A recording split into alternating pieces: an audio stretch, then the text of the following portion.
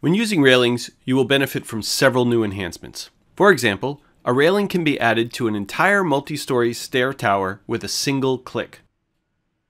Railings will be grouped with their host stairs according to their level heights. Edits made to the sketch of one instance within a height group will propagate to all other instances within that height group.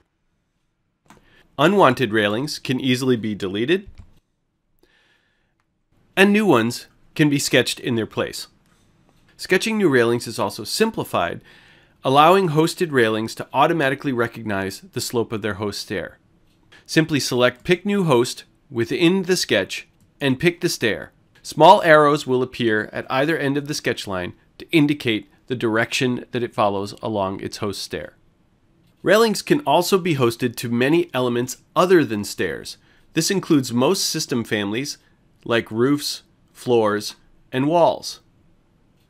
Use this functionality to make railings follow the shape or contour of their host elements. Even more exciting, railings can now be hosted directly to topo surface elements. This makes it possible to quickly model common site conditions like fencing and outdoor handrails.